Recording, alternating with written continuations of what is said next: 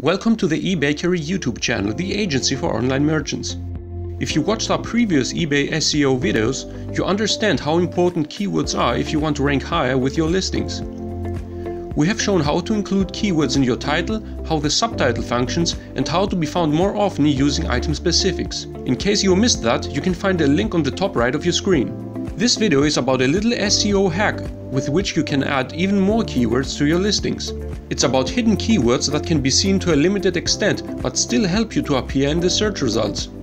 Long story short, we'll take a look at this in our Seller Hub. For a quick demonstration, we'll select the steam stones in this list. It's important to have different variations in your offer.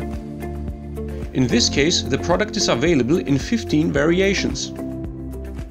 We edit the listing and see again the number of variations here. You can apply a number of hidden keywords equal to the number of variations in your product. If you don't have 15 different keywords, don't use just one for all variations. Each variation needs its own MPN.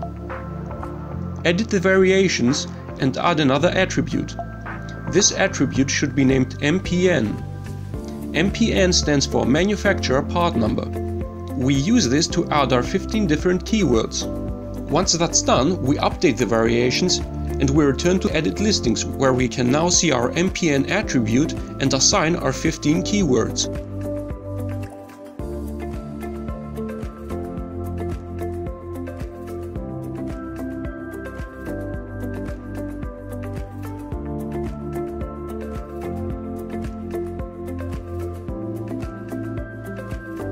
To test if these MPN keywords have been really indexed, we created a test listing with eBakery as a keyword. If we now type eBakery in the search bar, we find our test listing in the results. One last tip: if you prefer to use long-tail keywords that consists of multiple words, then you should keep the words connected with an underscore. We wish you a lot of fun with this eBay SEO hack. Should you have any questions, feel free to post them in the comments. Your eBakery team.